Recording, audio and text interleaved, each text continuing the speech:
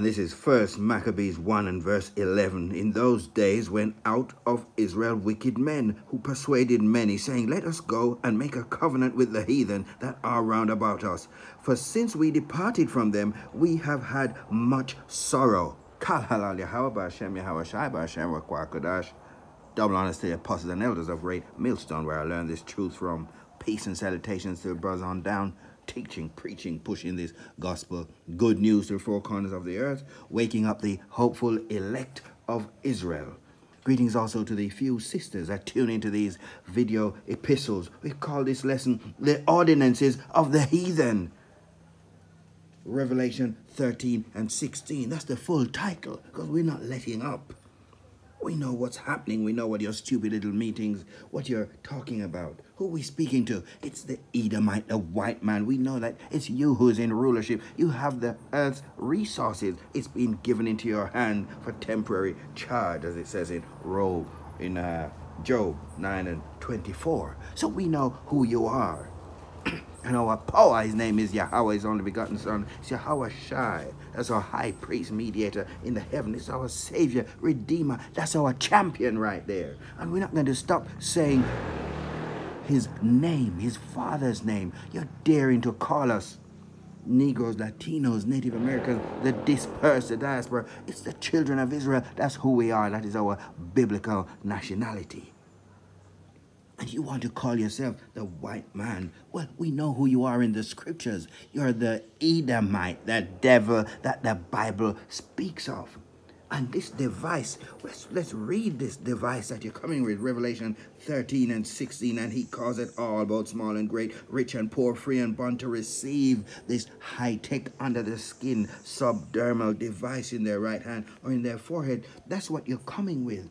And we know what your little meetings are all about. How to implement it. How to get this chaos. To have people lining up.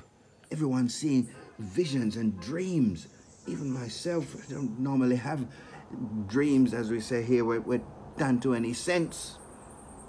I'm seeing body bags and all kind of terrible things in my vision, in my... When you close your eyes, you just think, what's going on? It's in the earth. The truth is here. So let's get straight into it, because the hour of temptation is really on the horizon. And I've mentioned this before. I'm going to keep mentioning the marketing. We can just expect it to step up. We know the Edomite playbook, wheeling out all of these so-called celebrities, actors, politicians, musicians, everybody, whoever they're supposed to be, all liars, as a matter of fact. That's what the word acting means. You're a hypocrite, a liar. You're going to wheel them all out. We know the deal by now. So let's get back into the scriptures here. Joshua. We're going to be featuring Maccabees, for obvious reasons, because these things just keep going round and round in a circle. But let's go Joshua 24 and 15. And if it seem evil unto you to serve the Lord, choose you this day whom ye will serve, whether the gods which your fathers served that were on the other side of the floods, these were all idol worshippers, or the gods of the Amorites in whose land ye dwell. But as for me and my house, we will serve the Lord, whose name is Yahweh, and we worship him through his only begotten son, Yahweh Shai. So we say Yahweh Bahashem, in the name of Yahweh Shai. See, that's what we're dealing with. And the people said, and the people answered and said, God forbid that we should forsake the Lord to serve other gods. Soon they said that. They went back. Should say we went back on our word. We are those people. First Maccabees 1. Let's go from 9. And after his death, this is Alexander. You'd have to read to get into the history of this. But we're going to cover some of this in this chapter here. After his death, they all put crowns upon themselves. So did their sons after them many years. And evils was multiplied in the earth.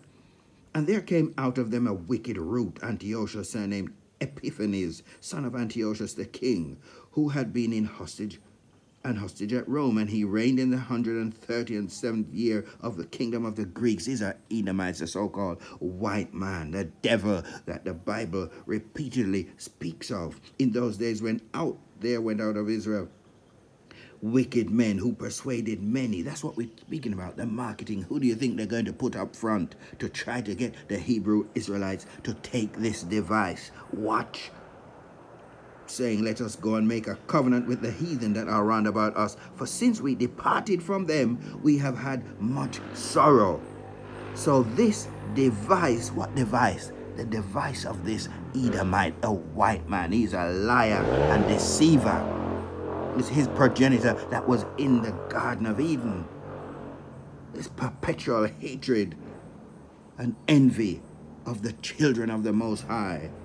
This device pleased them well. Then certain of the people were so forward herein that they went to the king, who gave them license, something like a 501c3, or in whatever country you get, you can just start these churches. Where I'm speaking to you from in Jamaica, people have churches in their front yards.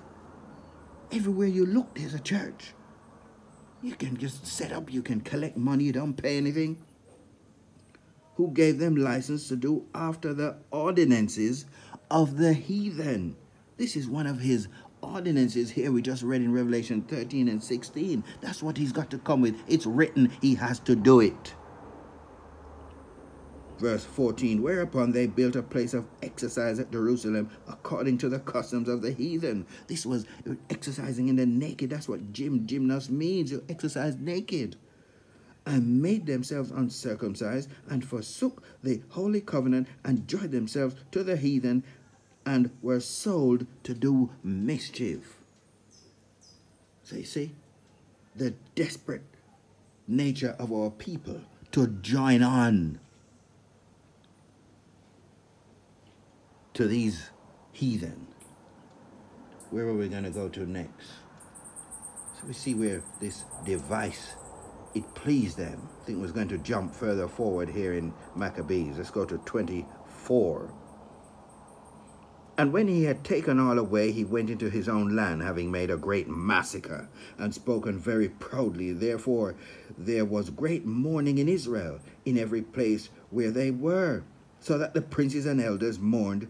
The virgins and young men were made feeble, and the beauty of women was changed. Every bridegroom took up lamentation, and she that sat in the marriage chamber was in heaviness. Let's jump. Where we're going to jump? Okay. The land was also moved for the inhabitants thereof, and all the house of Jacob was covered with confusion. And after 2 years fully expired, the king sent his chief collector of tribute as taxes unto the cities of Judah, who came unto Jerusalem with a great multitude. And what did he do? He spake peaceable words unto them. So that's what we're getting ready to see. As a matter of fact, they've already started it. Don't worry, this device, it's just got your health records. You can open your car, you can use the gym, go to the bar, go to the restaurants, go to the shop. But there's all these wonderful things you can do. What are you talking about? It's got nothing to do with any, nothing to do with what's in your Bible. You've even got the so-called ministers in the truth who are repeating this mantra, similar to when the portion that we've just gone through. All these ministers amazingly stood up in these churches, head of all of these, whether it's Jehovah Witness, Baptist, whatever, Seventh Day, and they all stood up and repeated what this man had told them. We trust the science. We trust the science. They had a playbook, and this is what is going to happen here. Spake peaceable words unto them, but all was deceit. For when they had given him credence, he fell suddenly upon the city and smote it very sore, and destroyed much people of Israel. And when he had taken the spoils of the city, what did he do? He set it on fire. It's no wonder some people are thinking that this man who's currently the king of Babylon, he could be this man. This is Antiochus we're speaking about. And pulled down the houses and walls on every side. Where am I? I lost my place here. So this is the wickedness of these people. It's non-stop. We're going to come back to that in a moment, because I want to say something about this innocent blood that this man, he loves it. He can't get enough blood. So Psalms 94. Psalms 94, 20 and 21. Shall the throne of iniquity have fellowship with thee, which frameth mischief by law? He set up his law. He's got everything in place to push forward with his deceit. They gather themselves together against the soul of the righteous, that's Jacob, and condemn the innocent blood. Can't get enough of it. Proverbs 1,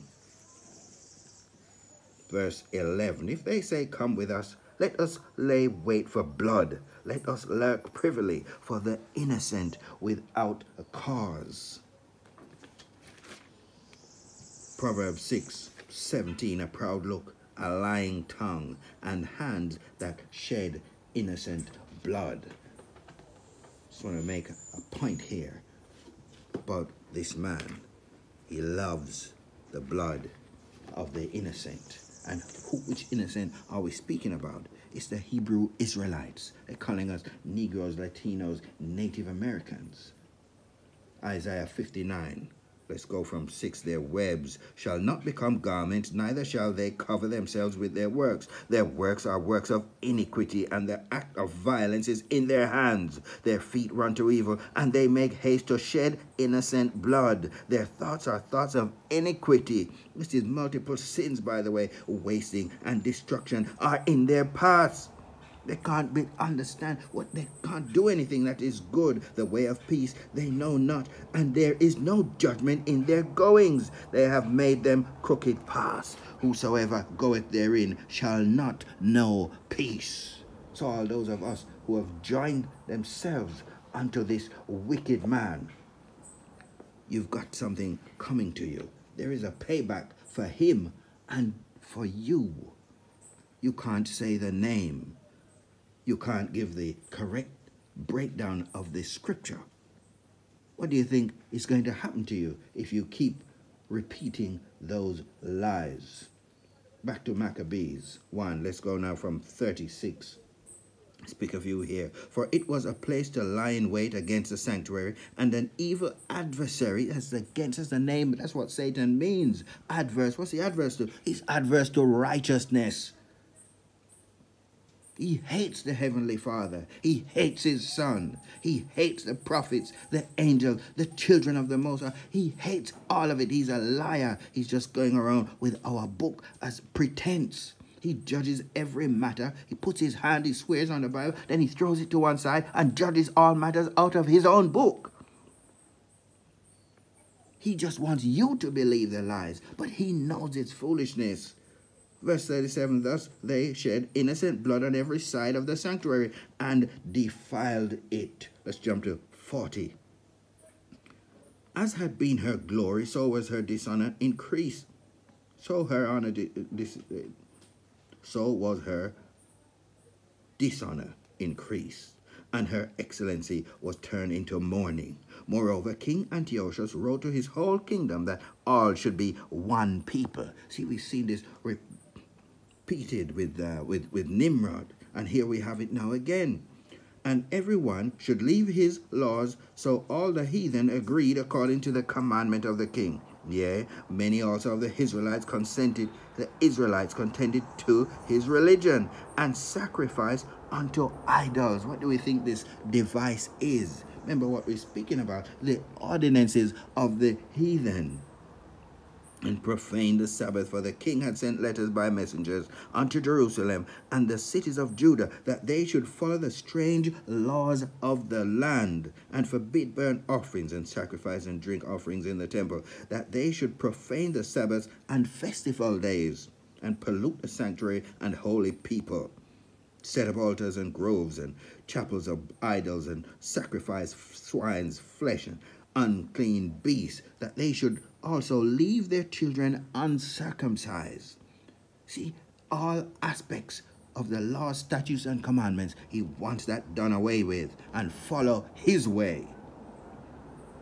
That's what this ordinance is all about. That's what Revelation 13:16 is all about. We want you to stop this worship. We want to put out of your mind once and for all Yahweh Bahashem Yahweh Shai. So if you take it, that's what you're doing. That they should also leave their children uncircumcised and make their souls abominable with all manner of uncleanness and profanation, to the end that they might forget the law and change all the ordinances. And whosoever would not do according to the commandment of the king, who's an Edomite, a white man, so you understand, he said he should die. See? You have to understand who you're dealing with here. So many people just can't get into their mind that you have an adversary. And what's the identity of this adversary? You can't grasp it. You're blocked from it. Romans 15:4, for whatsoever things were written aforetime were written for our learning, that we should, through patience and comfort of the scriptures, might have hope. These things are repeated over and over. Ecclesiastes 1, start at 9. The thing that hath been, it is that which shall be. And that which is done is that which shall be done. And there is no new thing under the sun. This all happened before. Is there anything whereof it may be said, see, this is new? It hath been already of old time, which was before. There is no remembrance of former things, neither shall there be any remembrance of things that are to come with those that shall come after. Let's turn a page here. Where are we? Ecclesiastes 3. 14 to 17. I know that whatsoever the Most High doeth, it shall be forever. Nothing can be put to it, nor anything taken from it. And the Most High doeth it, that men should fear before him. But they don't. The Edomites don't fear the Most High. They're doing what they're doing. They say, I am the Most High. That which hath been is now, and that which is to be hath already been, and the Most High requireth that which is past. That's why they want to run from who they are, a fugitive and a vagabond. That's who they are. They're desperately trying to hide their identity. Please call me something else. I don't want to be an Edomite. No, it's not me. All these people are dead. And moreover, I saw under the sun the place of judgment, that wickedness was there, and the place of righteousness, that iniquity was there. Where's that? That's the earth.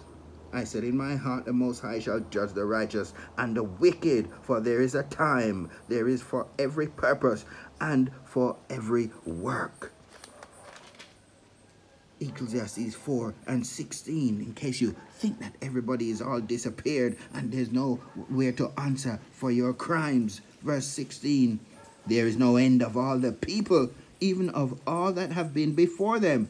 They also that come after shall not rejoice in him. Surely this also is vanity and vexation of spirit. There's no escape. You have to face up for what you've done. Ezekiel 35. Let's read the first few verses here. Moreover, the word of the Lord came unto me, saying, Son of man, set thy face against Mount Seir, and prophesy against it. This is the white man. This is the devil, the Edomite, this man with the leper skin, the spirit of Satan inside of him. Try to understand this. And say unto it, Thus saith the Lord God Yahweh power, behold, O Mount Seir, I am against thee, and I will stretch out mine hand against thee, and I will make thee most desolate. I will lay, see, there's a price to pay, there's no escape. I will lay thy cities waste, and thou shalt be desolate, and thou shalt know that I am the Lord. Because thou hast had a perpetual hatred, and hast shed the blood of innocent blood of children. Start that again. Because thou hast had a perpetual hatred, and has shed the blood of the children of Israel by the force of the sword in the time of their calamity, in the time that their iniquity had an end. Therefore, as I live, said the Lord God Yahweh power, I will prepare thee unto blood, and blood shall pursue thee. Seeth thou hast not hated blood, even blood shall pursue thee. Thus will I make Mount Seir most desolate, and cut off from it him that passeth out, and him that returneth. There's a price to pay for putting your leprous hands on the Most High's people. You can't escape, whether you're in the guise of Antiochus, Nimrod, or Cain in the garden, or Pharaoh, or Herod, or whoever king was at the time. There's no escaping once you put your hands on the children of the Most High, the apple of his eye. You made a big mistake. Joel 3. Let's go from 15. The sun and the moon shall be darkened, and the stars shall withdraw their shining. The Lord also shall roar out of Zion, and utter his voice from Jerusalem. And the heavens and the earth shall shake, but the Lord will be the hope of who? Of his people, and the strength of the children of Israel. So you understand. So shall ye know that I am the Lord your God, Yahweh power, dwelling in Zion, my holy mountain. Then shall Jerusalem be holy, and there shall no strangers pass through her any more. And it shall come to pass in that day that the mountains shall drop down new wine, and the hills shall flow with milk, and all the rivers of Judah shall flow with waters, and a fountain shall come forth of the house of the Lord, and shall water the valley of Shittim. Egypt shall be a desolation, and Edom, that's that land where these people dwell, America, Babylon the Great, shall be a desolate wilderness. Why? For the violence against the children of Judah, because they have shed innocent blood in their land. How many hundreds of millions of people of all the tribes? That's the 12 tribes. How many have you slaughtered? There's so much blood across the whole of Babylon the Great and all the islands of which I'm speaking to you from. You've shed innocent blood in their land, but Judah shall dwell forever, and Jerusalem from generation to generation. For I will cause their blood that I have not cleansed. I will cleanse their blood that I have not cleansed, for the Lord dwelleth in Zion. Blessed be the Lord, Barakatha Yahweh, Barakatha Yahweh Shai. All praises to our power, Yahweh, Bahashem, Yahweh Shai. There's no escape for the wickedness against the children of Israel. And this device, we can't wait for you to make it mandatory. Push it. Do it. So you've been listening to the ordinances of the heathen, Revelation 13, verse 16. Shalom, until the next one.